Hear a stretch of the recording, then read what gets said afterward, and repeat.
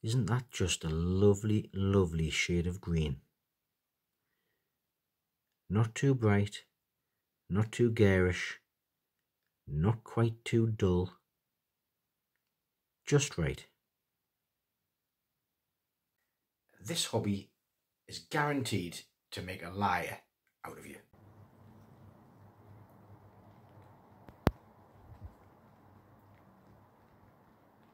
I hate it when people start a sentence with the word so. So I started this year telling myself two things about my watch collection as I consolidated through 2024. The first was no more Seikos, and the second was smaller case sizes.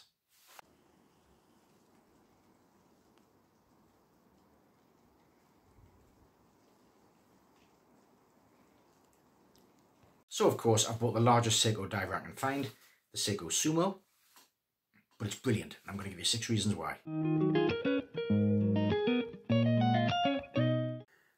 Well, I have to say that I think if this was somebody else's video, someone else's review, and I was looking at this watch, I would want to go out and buy it.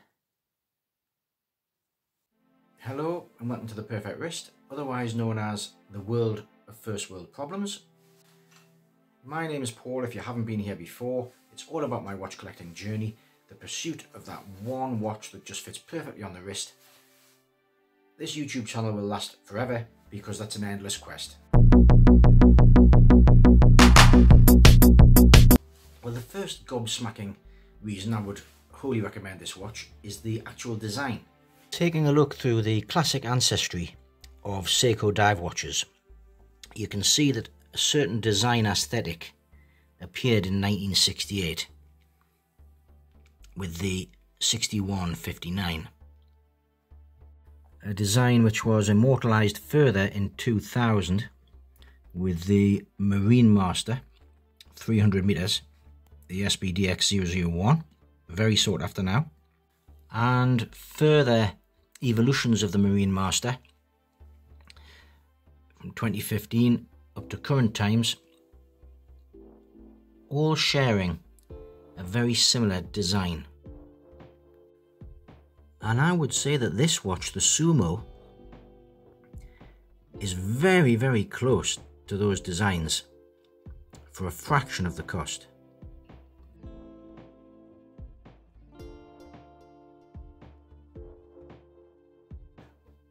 Oh, by the way, can you just, if you like these videos, can you just subscribe and like and share the videos? It takes a few seconds, costs nothing, but it does help the channel, thanks. The second is simply the bang for buck, the price of this watch. Still, even now in 2024, you can see in this sample online, a lot of the top quality Seiko divers, the Marine Master 300, some of the reissues, the 1965 reinterpretations, they are going for £1,000, £2,000, £3,000. This watch, retail, through one or two dealers, you can still find under £600. There's the bang for buck, everything you get for the price being asked for this watch.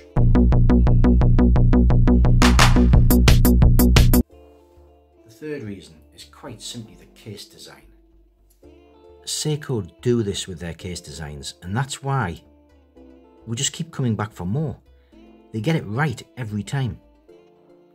I've actually been staggered by the case design on this watch.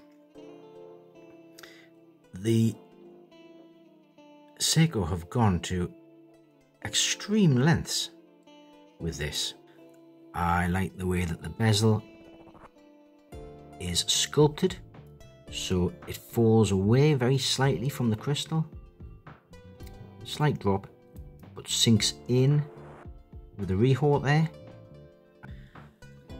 And then there's the actual bezel itself. It doesn't just sit on top of the case. It has almost like a little cupcake shape to it. So it sinks down, it is sloped, and it's sat within the case. So you can grab these bits here, but as you rotate the watch, it's protected and the lugs rise around it. That's quite some engineering, that. There's not many watches have that.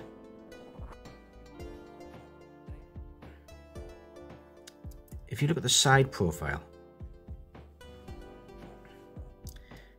that shape just hugs the wrist beautifully. This is a large watch. It's a large watch. It's heavy. It doesn't feel too heavy on the wrist.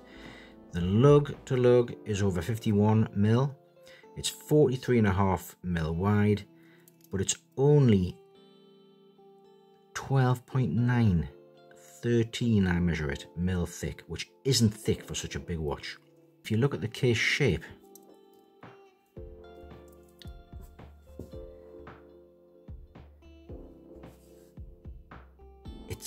it sinks in towards the wrist,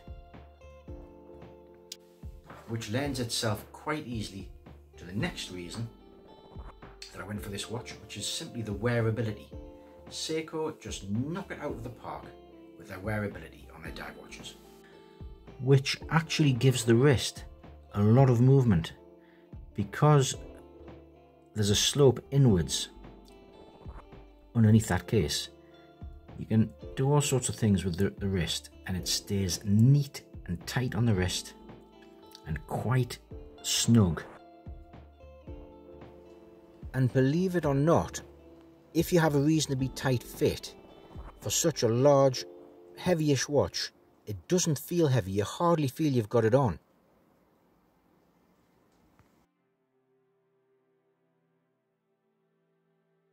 For the price, I've been quite staggered by the finish on this.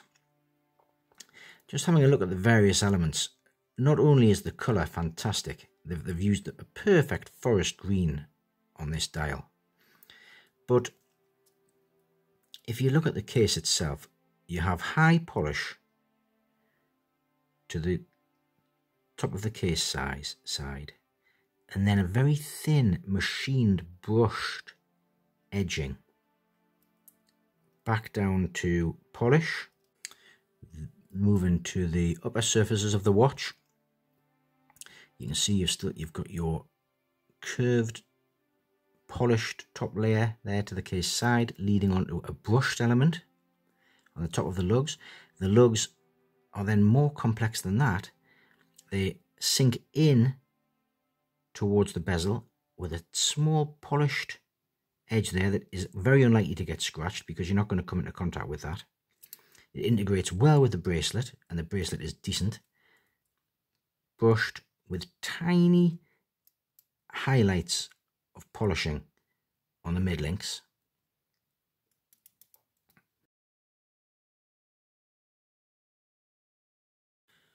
This watch also represents one of the cheaper ways to get into the 6R35 movement.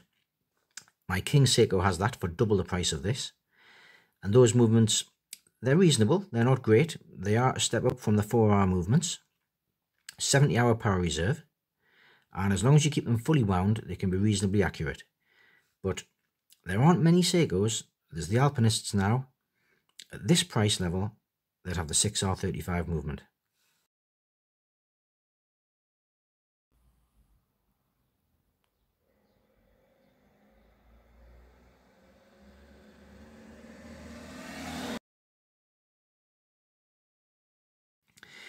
We've got the screw down crown, 200 meters of water resistance,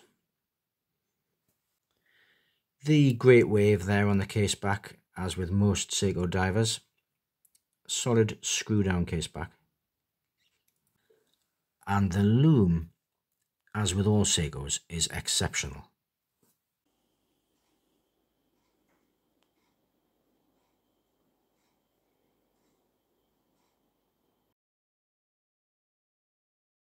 If you were looking for an authentic Seiko diver,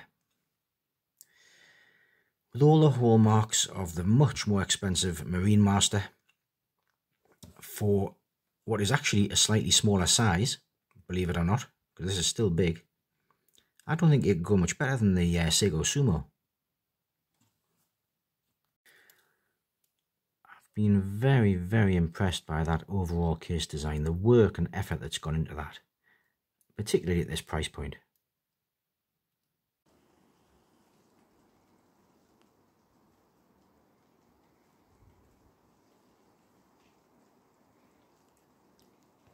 thanks for staying till the end if you did.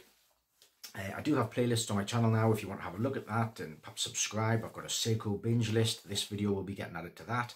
I've also got a watch collecting as a hobby playlist with various thoughts and things about watch collecting, and the watch market, another playlist. Take care until next time. I'll see you then.